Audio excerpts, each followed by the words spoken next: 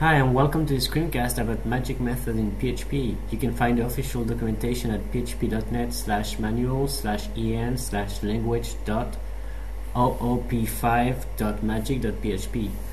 Please note that the naming convention of a magic method in PHP is that its name begins with a double underscore, and also that a magic method should always be public. That said, I'm going to create a new class that I will call magic. I will give it some properties, respectively name set to John and age set to 12. Now I'm going to create a variable called underscore that will instantiate the magic class into a new object, and I'm going to create a string to test that my object has been instantiated successfully. Let's test in a browser.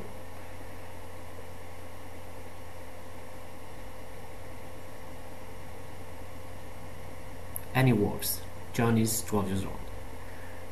Now let's see our first magic method, which is the constructor. Let's say that every time I want to call my class magic into an object, I want to choose a different name and age that I will set in the instantiation. So I'm going to create a method called double_construct, expecting the parameters name and age, and setting those to be my object properties.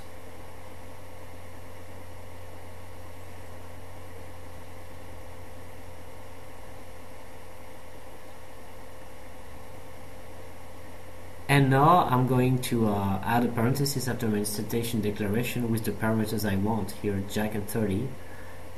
Let's test in the browser, and it works. Jack is 30 years old. Now let's say I want to protect my object properties name and age using the protected keyword.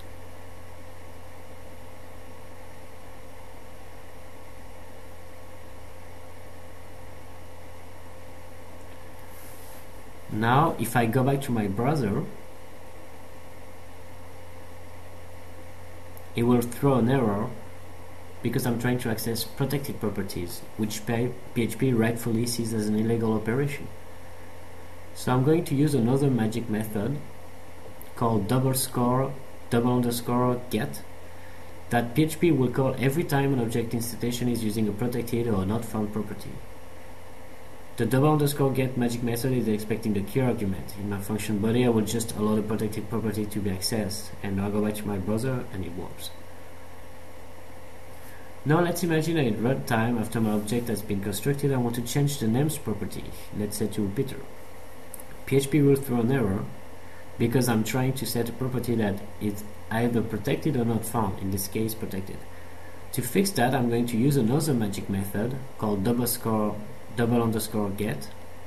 waiting for a key and a value. And in my function body, I will just allow the protected property to be set to the value.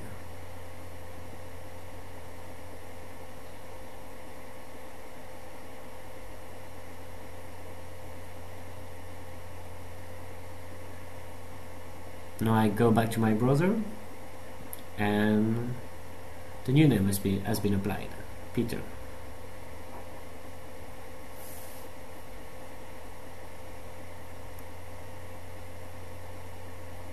Now I'm going to create a regular method called work.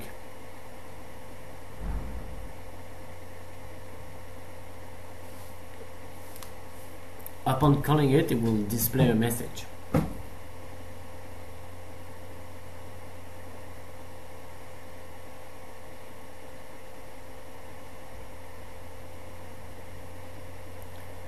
I call the work function in my runtime, and back to my browser, you can see the message is successfully displayed. Now I'm going to call a method that hasn't been set. Let's say it.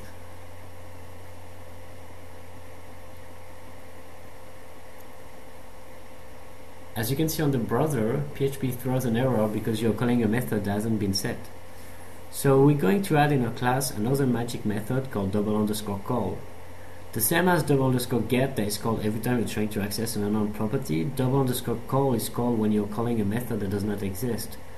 Double_call takes two arguments, function and an array of arguments. Function is the name of the method you're trying to call. Here in the function body, I'm just going to display a message saying that this method does not exist. and back to my browser, and the double underscore call magic method get called successfully.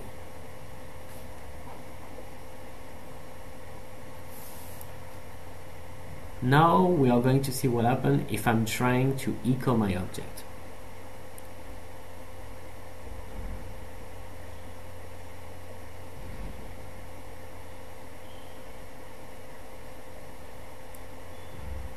As you can see, PHP throws a fatal error because echo can only print strings and not objects. To be able to print something every time an object is called as a string, I'm going to use the double underscore toString magic method.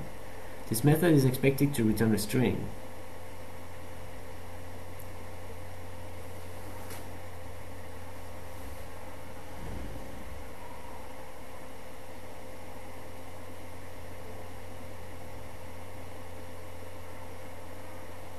So let's test it in our browser, and it works.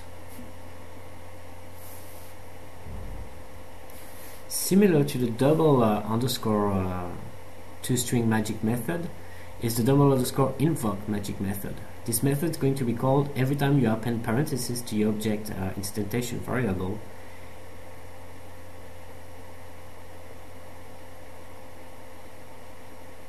In the function body, I'm just going to output the name of the object.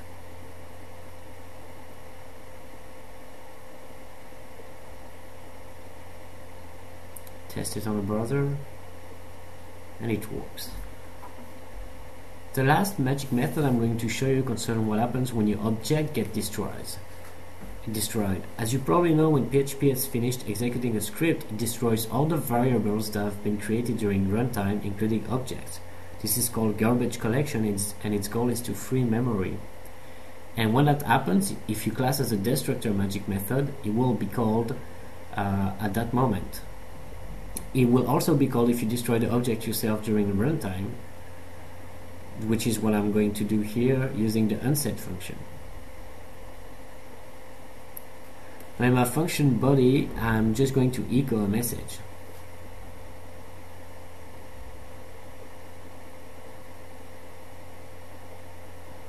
Let's test it in our browser, and we can see that our destructor magic method has been called upon object unsetting. That is all for now, but you can find more PHP magic method at http://manual/an/language.oop5.magic.php. Thank you. Je suis ta sœur, et alors? Voilà.